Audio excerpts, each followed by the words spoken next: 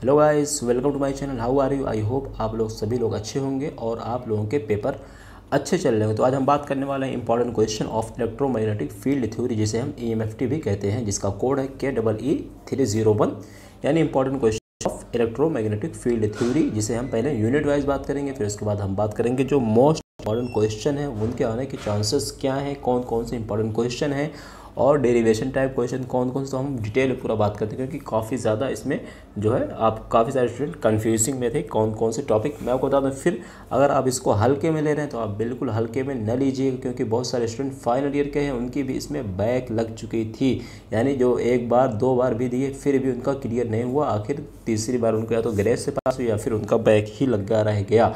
तो आप ज़रूर इसको थोड़ा सीरियस में लेना और इसको अच्छे से पढ़ाई करना, वरना फिर आपका भी हो सकता है बैक आ जाए अगर आप इसको सीरियस से नहीं लेंगे, क्योंकि EMFT पेपर थोड़ा आपका कोर्स भी लंबा है और पेपर थोड़ा लेंदी है और ज़्यादा टफ तो मैं नहीं बोलूँगा, बट थोड़ा सिलेबस इसका लंबा है, इक्वेशन वगैरह काफ़ी ज़्यादा हैं, लॉज इसमें काफ़ी ज़्यादा हैं। तो हम बात करते हैं कौन कौन से लॉस और कौन कौन से जो है क्वेश्चन हैं जिनके आने के चांसेस हैं काफ़ी ज़्यादा। चलिए हम स्टार्ट करते हैं यूनिट 1 से। यूनिट 1 में क्या पढ़ना है आपको मैं बता दूं। यूनिट 1 में आपको काफ़ी ज़्यादा important divergence theorem and divergence of A vectors, इन दोनों में से कोई भी एक पूछ सकता है, डाइवर्जेंस थ्योरम या फिर आपको डाइवर्जेंस ऑफ ए वेक्टर, दोनों में से आपको कोई भी पूछ सकता है। तो आपको यूनिट 1 से इन दोनों को पढ़ के जाना है। और स्टोक्स थ्योरम ये तो कहना ही नहीं कि ये तो इम्पोर्टेंट है, क्योंकि ये तो इम्पोर्टेंट ऑलरेडी ही है। स्टोक्स थ्योरम तो पढ़ना है आपको, ठीक है। फिर स्फेरिकल ट्रांसफॉर्मेशन ये भी आपको एक बार देख लेना है, इसके भी आने के चांसेस हैं। और उसके बाद बात आती है हमारा सब्सट्रैक्शन एंड मल्टीप्लिकेशन, ये भी काफ़ी ज़्यादा इंपॉर्टेंट है, क्योंकि एडिशन मल्टीप्लिकेशन सब्सट्रैक्शन से एक दो क्वेश्चन ज़रूर पूछता है, तो आपको इसको देख लेना इन दोनों को, ठीक है। उसके बाद बात आता है लैप्लासियन ऑफ ए स्केलर, ये भी काफ़ी इंपॉर्टेंट, बट या तो ये पूछेगा लैप्लासियन ऑफ ए स्केलर, या तो फिर आपसे स्टोक्स थ्योरम, दोनों में से कोई एक ही पूछेगा, या फिर डाइवर्जेंस का थ्योरम पूछेगा, इन तीनों में से कोई एक ही आएगा। तो आप कोशिश करना तीनों को देख लेना, but Stokes theorem and divergence theorem ये काफ़ी इंपॉर्टेंट है यूनिट में, तो आपको ये भी देख के ही जाना है। यानी ये सिर्फ 5 से 6 टॉपिक्स आपको यूनिट में पढ़ के जाना है। क्या हमें रिपीट करते हैं, divergence theorem, divergence of A vector, फिर आपको Stokes theorem, spherical transformation, subtraction and multiplication, Laplacian of a scalar, ये सारी चीज़ें आपको पढ़ के जाना है। फिर बात करते हैं यूनिट 2 में क्या क्या पढ़ना है, यूनिट 2 में क्या क्या इंपॉर्टेंट है। देखिए यूनिट 2 में आपको पढ़ना है पॉइजन्स एंड लॉप्लास इक्वेशन, काफ़ी इंपॉर्टेंट है। कूलॉम्स लॉ, ये भी आप पढ़ सकते हैं, और Coulomb's law and field intensity, क्या पढ़ना है आपको, Coulomb's law and field intensity आपको देख के जाना है। देखो कूलॉम्स लॉ या फिर गॉस लॉ, दोनों में से एक कोई ज़रूर पूछेगा, या तो फिर आपको कूलॉम लॉ पूछ सकता है या फिर आपको गॉस लॉ पूछ सकता है। तो आपको इन दोनों में से, और मैं फिर बता दूं आपको, पहले इन दोनों को बताता हूं, फिर एक क्वेश्चन ऐसा है जिसके काफ़ी आने के चांसेस हैं। पहले मैं इसी को बताता हूँ, कूलॉम्स लॉ और ये जो गॉस लॉ है, गॉसेस लॉ, इन दोनों को आपको पढ़ के जाना है। फिर देखो मैक्सवेल इक्वेशन, या ये 100% इसके चांसेस हैं अगर आपका पेपर का पैटर्न चेंज नहीं हुआ CSS पाइथन की तरह। जैसे CSS पाइथन में मैंने बताया था, जो उसी में से क्वेश्चन आए थे, बट पेपर चेंज हो गया था। तो यार काफ़ी सारे स्टूडेंट डाउट कमेंट कर रहे थे कि सर जो आपने बताया नहीं है, बट जो पहला पेपर था सिंपल था। तो यार अगर पेपर का पैटर्न चेंज नहीं होगा बाय द वे, तो समझो कि आपका मैक्सवेल इक्वेशन ज़रूर आएगा, और मैक्सवेल इक्वेशन से एक क्वेश्चन नहीं बल्कि 2 क्वेश्चन आने के चांसेस हैं। एक तो आपका सिंपली मैक्सवेल इक्वेशन पूछ सकता है, और फिर मैं अभी आगे बताऊंगा। तो पहले हम बताते हैं यूनिट 2 में क्या क्या पढ़ के जाना है। पॉइजन्स एंड लॉप्लास इक्वेशन, यानी poisons equation, लॉप्लास equation, Coulomb law and field intensity, फिर गॉसेस लॉ, मैक्सवेल इक्वेशन। और उसके बाद बात आती है प्रॉपर्टीज़ ऑफ ए मटेरियल, ये भी काफ़ी इंपॉर्टेंट। अगर आपको प्रॉपर्टीज 1-2 क्वेश्चन हर पेपर में आता है, तो अगर पूछेगा तो ये पूछ सकता है properties of materials, convergence and conductance current का डिफरेंट भी पूछ सकता है, कंपैरिजन भी पूछ सकता है, यूजेस बेनिफिट वगैरह पूछ सकता है। तो आपको अच्छे से देख लेना है कन्वर्जेंस एंड कंडक्शन क्या होता है, अच्छे से देख लेना, ठीक, कंडक्शन करंट। फिर बात आती है continuity equation and relaxation time, continuity equation and relaxation time भी इंपॉर्टेंट है। कॉन्टिन्यूटी इक्वेशन के आने के चांसेस है, तो आपको इन सारी चीज़ों को देख लेना। मैं बता रहा हूँ यार, इसको मत छोड़ना, प्लीज़ पढ़ लेना, वरना फिर आप बोलोगे कि ऐसा वैसा, ठीक है। फिर इसके बाद बात आती है यूनिट नंबर 3 की। यूनिट नंबर तो यूनिट नंबर 3 में क्या क्या इंपॉर्टेंट है मैं आपको बता दूं, जो आपको यूनिट 3 से आ सकता है, जिसके आने के चांसेस हैं। तो यार देखो, फिर मैं बता रहा हूँ कि आपको मैक्सवेल इक्वेशन को इग्नोर बिल्कुल नहीं करना है, बल्कि मैं ये कहूँगा Maxwell equation and static field इसमें दिया है, तो मैक्सवेल इक्वेशन को आप कम से कम, मैं ये तो यह कहूँगा अगर पेपर का पैटर्न चेंज नहीं हो तो ज़रूर आएगा, तो कम से कम आपको 3 बार कम से कम, वैसे आप मुझसे पूछेंगे तो मैं तो कहूँगा 5 से 10 बार इसको कॉपी में लिखना है, 5 से 10 बार, लेकिन कम से कम यार 3 बार तो ज़रूर लिख लो कॉपी में। लिखने की बात कर रहा हूँ, यानी समझो, जैसे भी आप समझ सकते हो, लेकिन बेस्ट तरीका कॉपी में लिख के समझो। तो कम से कम 3 से 4 बार इसका डेरिवेशन वगैरह पूरा अच्छे से देखना है। और मेरी अगर आप सजेशन आप कहोगे तो मैं ये कहूँगा कि आप एक पेज में लिख लो और उसी पेज को आप जो है बार बार देखो। एग्ज़ाम से देते वक्त जब जाना तब भी आप उसी पेज को देखते जाना, क्योंकि मैक्सवेल इक्वेशन से 1 से 2 क्वेश्चन ज़रूर आएगा। अगर पेपर पैटर्न चेंज नहीं हुआ, आप पेपर आके देना, फिर मुझे बताना आया कि नहीं आया, ठीक है। अगर पेपर पैटर्न चेंज नहीं हुआ तो ज़रूर आएगा, ठीक है। तो मैक्सवेल इक्वेशन यार अच्छे से पढ़ लेना और उसके 2 से 3 टाइप के जो क्वेश्चन है उसको अच्छे से देख लेना। मैं बता दे रहा हूँ अभी कौन कौन से क्वेश्चन है, मैं अभी बता दूंगा जो मैक्सवेल से पूछे जा सकते हैं, लेकिन इसका इक्वेशन वगैरह अच्छे से देख लेना। मैं फिर रिपीट क्यों कर रहा हूँ, क्योंकि यार काफ़ी ज़्यादा इंपॉर्टेंट है। तो मैं लास्ट बताऊँगा कि मैक्सवेल से क्या क्या आ सकता है, ठीक है। और फिर उसके साथ साथ में आपको पढ़ना है मैग्नेटिक स्टैटिक फील्ड और मैग्नेटिक स्केलर, क्या है मैग्नेटिक स्टैटिक और magnetic scalar and vector potential, दोनों को अच्छे से पढ़ना है, ठीक है। पहले तो आपको पढ़ना मैग्नेटिक स्टैटिक फील्ड, फिर है magnetic scalar and vector potential, ठीक है। ये सारी चीज़ें आपको पढ़ के जाना यूनिट नंबर 3 से। फिर आते हैं यूनिट नंबर 4। यूनिट नंबर 4 से क्या क्या इंपॉर्टेंट जो आने के चांसेस हैं। पहले आपको पढ़ना है inductors and inductance. Inductors and inductance दोनों क्या होते हैं, दोनों का डिफरेंस क्या है, दोनों के यूज़ क्या है, दोनों के एडवांटेज क्या है, दोनों का डिसएडवांटेज क्या है। इंडक्टर्स एंड इंडक्टेंस, ठीक है। फिर बात आती है magnetic torque end moment and energy. Magnetic torque end moment and energy, magnetic torque end moment and energy, ये भी पूछ सकता है। फिर मैग्नेटिक बाउंड्री कंडीशन, ये ज़्यादा इंपॉर्टेंट है क्योंकि कंडीशन से एक क्वेश्चन हो सकता है, पूछ ले तो यही पूछेगा मैग्नेटिक बाउंड्री कंडीशन। तो देख लेना मैग्नेटिक बाउंड्री कंडीशन को अच्छे से। फिर बात आती है यूनिट नंबर 5 यानी लास्ट यूनिट, उसमें क्या आ सकता है। तो यूनिट नंबर 5 में यार मैं बता दूँ, फिर देखो इसमें फैराडेज लॉ है, क्योंकि लॉज वगैरह से क्वेश्चन ज़रूर बनते हैं। 10 मार्क्स यानी जो लॉन्ग आंसर बनता है तो फैराडेज लॉ पूछ सकता है। और plane wave in good conductors, plane wave in good conductors and plane wave in loss die electronics, plane wave in free space, यानी ये भी पूछ सकता है। क्या इन दोनों में से कोई एक पूछ सकता है। पहला तो आपका ये है plane wave in good conductors, दूसरा है plane wave in lossless die electronics, plane wave in free space, ठीक है। फिर मैक्सवेल इक्वेशन फाइंड फ्रॉम, देखो मैक्सवेल इक्वेशन से मैं ये पहले बता चुका था, वो अभी रिपीट करूँगा।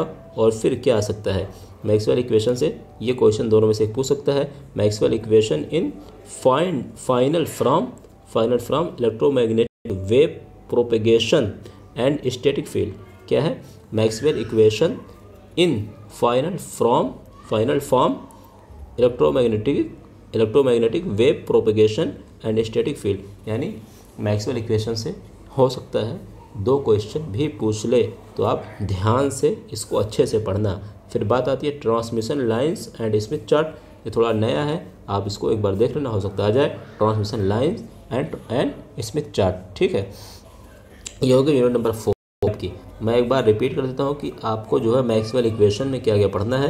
पहले तो आपका देखो यूनिट 2 में है मैक्सवेल इक्वेशन, हर यूनिट में 2 में, तीसरी, चौथी, पाँचवीं लगभग सब में है। तो मैक्सवेल इक्वेशन अच्छे से पढ़ना है, ठीक है। और फिर उसके बाद मैक्सवेल का equation and static field, Maxwell equation unit number 3 में है और उसका स्टैटिक फील्ड ये देखना है। फिर यूनिट नंबर 5 में आपको क्या देखना है, मैक्सवेल का इक्वेशन तो देखना ही देखना है। उसके साथ देखिए Maxwell equation in final from electromagnetic wave propagation and static field, यानी ये है 3 से 4 क्वेश्चन जो बताऊँ इसको ज़रूर देख लेना, मैक्सवेल का, सिर्फ मैक्सवेल का, बाकी जो और बताऊँ तो देखना ही देखना है, ठीक है। और बाद में कहना कि आपने सिर्फ इतना ही बोला था। अब बात करते हैं जो यूनिट यूनिट वाइज के बाद जो मोस्ट इंपॉर्टेंट क्वेश्चन है वो कौन कौन से जिनके आने के चांसेस 100% हैं। तो देखो मैक्स वाली इक्वेशन बता दिया हूँ, काफ़ी इंपॉर्टेंट फिर बता रहा हूँ, अगर पेपर पैटर्न चेंज ना हो तो 100% है मैक्स वाली इक्वेशन आएगा। और उसके बाद आता है लाप्लास इक्वेशन, इसके भी आने के चांसेस हैं लाप्लास इक्वेशन की, ठीक है। लाप्लास इक्वेशन आप देख लेना। फिर आता है Coulomb's and Gauss's law, Coulomb's law पूछ सकता है आपसे, गॉसेस लॉ पूछ सकता है, फैराडेज लॉ पूछ सकता है, तो आपको इन सारी चीज़ों को देख लेना है। डाइवर्जेंस थ्योरम पूछ सकता है, उसके बाद प्रॉपर्टीज ऑफ मटेरियल्स ये आपको देख लेना है। फिर आपका आता है कन्वर्जेंस एंड कंडक्टेंस करंट, इसका डिफरेंस वगैरह पूछ सकता है, तो आप देख लेना। कंटिन्यूटी इक्वेशन इंपॉर्टेंट है, फैराडेज लॉ मैं बता चुका हूँ। फिर बात आती है नेक्स्ट में क्या क्या है, उसके बाद इंडक्टर्स एंड इंडक्टेंस का, इन दोनों का भी डिफरेंस वगैरह पूछ सकता है, देख लेना। डाइवर्जेंस ऑफ ए वेक्टर क्या होता है, पावर एंड पॉइंटिंग वेक्टर्स क्या होता है, इन दोनों का भी आपको अच्छे से देख लेना, पावर वेक्टर और पॉइंटिंग वेक्टर, ठीक है। इसके अलावा यार 4 से 5 क्वेश्चन जो कि मैंने डेरिवेशन टाइप में लिखे हैं, जो लॉन्ग आंसर में आते हैं, उनमें से हो सकता है 1 से 2 क्वेश्चन ज़रूर आ जाए। तो कौन कौन से आने के चांसेस, 4 से 5 क्वेश्चन जो आपको बताऊंगा उनमें से आपका 1 से 2 क्वेश्चन ज़रूर आ सकता है। पहला है हमारा एप्लीकेशन इन EMFT यानी electromagnetic field theory and establish A selection and stability a relation between any two system. क्या है पहला, application in electromagnetic field and theory, फिर है and establish a relation between any two system. देखो ये आपको अच्छे से देख लेना है, क्योंकि 3 से 4 क्वेश्चन है। कॉन्सेप्ट इसमें 2 से 3 वाले हैं कॉन्सेप्ट वाले क्वेश्चन। इसमें दूसरा है concept of static electric field,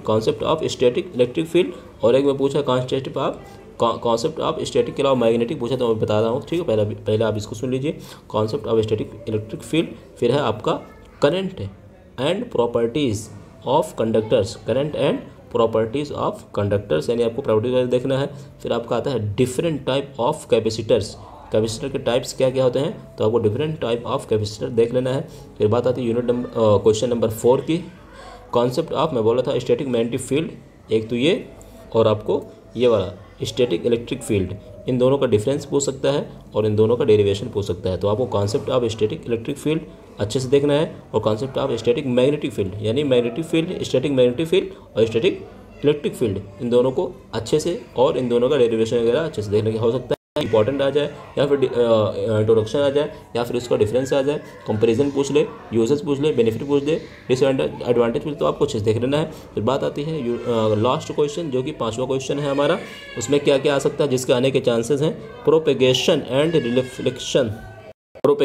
reflection of EM waves. क्या है, propagation and reflection of EM waves, क्या है, EM waves and transmission line. तो इसको भी एक बार देख लेना आप, propagation and reflection of EM waves and transmission line. इतनी इंपॉर्टेंट नहीं, बस हो सकता है कि ट्रांसमिशन लाइन वगैरह से पूछ ले, तो आप इसको देखना, ट्रांसमिशन लाइन और फिर EM वेव्स, ठीक है। तो ये हो गए 4 से 5 क्वेश्चन ये वाले, और बाकी इंपॉर्टेंट जो मोस्ट इंपॉर्टेंट है वो और इंपॉर्टेंट क्वेश्चन यूनिट वाइज मैं सारे बता चुका हूँ। फिर बता रहा हूँ, मैथ्स वाले क्वेश्चन अच्छे से देख लेना और कॉपी में लिख लेना, पढ़ते जाना एग्ज़ाम्स टाइम। उसके बाद यार बताना पेपर देने के बाद, अगर paper pattern by the way change नहीं हुआ तो ज़रूर आपके इससे अच्छे मार्क्स आए जो मैंने बताया, अगर आपने पढ़ लिया तो। यार अगर आपको लगता है कि मैं मेहनत करता हूँ या आपके लिए कुछ करता हूँ, क्योंकि यार एक वीडियो बनाने में कम से कम 4 से 5 घंटे लग जाते हैं, क्योंकि पहले उसका एनालिसिस करना, फिर सर्च करना, सिलेबस देखना, टॉपिक छांटना कौन सा इंपॉर्टेंट, फिर इसको लिखना, फिर इसको रिकॉर्डिंग करना, फिर इसको एडिटिंग करना, फिर इसको जो है अपलोडिंग करना, फिर टाइटल बनाना, थंबनेल लगाना, और थंबनेल में आधा घंटा लग जाता है लगभग, डिस्क्रिप्शन लिखना, उसके सारे प्रोसेस होता है यार, फिर इसको पब्लिश करना, फिर इसको चेक करना, काफ़ी कम से कम 5 से 6 घंटे लग जाते हैं एक वीडियो बनाने में। तो अगर आपके लिए मैं इतना टाइम वेस्ट अपना जो है दे रहा हूँ, अपने टाइम में इतना ज़्यादा आपको स्टाइपेंड कर रहा हूँ इस सारे कामों, तो आपको कम से कम यार इतना तो बनता है कि अपने कम से कम 1 से 2 दोस्तों को ज़रूर शेयर करना, सब्सक्राइब करना, कमेंट करके बताना, अच्छी लगी तो लाइक करना, नहीं अच्छी लगी तो डिसलाइक करना, ठीक है। आज के लिए बस इतना। आई होप आपके पेपर्स अच्छे होंगे, आई होप आपके मार्क्स भी अच्छे आएंगे। कोई भी डाउट है तो हमें कमेंट करें कभी भी 24 आवर्स। अगर हमें पर्सनल कोई मैसेज करना चाहते हैं तो आप यूनिटी AKTU मैं यहाँ से लिख देता हूँ, या तो आप @ करके सर्च करना, बता दे रहा हूँ मैं आपको, @ करके यूनिटी AKTU, कोई स्पेस नहीं है, यूनिटी AKTU। ये आप सर्च करना किसी भी सोशल मीडिया पे, फेसबुक, इंस्टाग्राम, टेलीग्राम या फिर जो ट्विटर वगैरह है वहाँ पे भी हमारा अकाउंट है। या फिर दूसरा मैं बता दूँ आपको, @infoTech एंड रिसर्च, जो मेरे चैनल का काम है वही आपको डालना है, इन्फोटेक एंड रिसर्च, ठीक है। तो आपको पता है इन्फोटेक एंड रिसर्च की स्पेलिंग, तो आपको जो है इन्फोटेक एंड रिसर्च मेरा इंस्टाग्राम अकाउंट है, टेलीग्राम अकाउंट है, फेसबुक अकाउंट है और ट्विटर अकाउंट है। तो आप यूनिटी AKTU या इन्फोटेक एंड रिसर्च दोनों पे @ लगा के मुझे कोई पर्सनल मैसेज कर सकते हैं, हमें फॉलो कर सकते हैं, क्योंकि उस पर भी अपडेट लाता रहता हूँ। उसके अलावा यार देखो, अगर आपको कोई पर्सनल काम है तो आप, हो सकता है मैं आपका रिप्लाई न दे पाता हूँ, तो उसके लिए और बता दूँ, अगर आपका ज़्यादा कुछ इमरजेंसी काम है तो आप मुझे टेलीग्राम इंस्टाग्राम मैसेज करने में आपको मोबाइल नंबर दे दूंगा। अगर आप कोई भी इमरजेंसी काम आए, कोई भी आपको इमरजेंसी है, या जैसे कोई पर्सनल इन्फॉर्मेशन या फिर किसी अदर आपको नोटिस वगैरह के रिगार्डिंग इन्फॉर्मेशन चाहिए AKTU से, तो आप हमें कॉल भी कर सकते हैं। तो आप मुझे मैसेज करना, मैं आपको नंबर दे दूंगा, ठीक है। कोई भी डाउट हमें कमेंट करें, वीडियो कैसी लगी कमेंट कर बताना, दोस्त वगैरह को शेयर करना। Best of luck.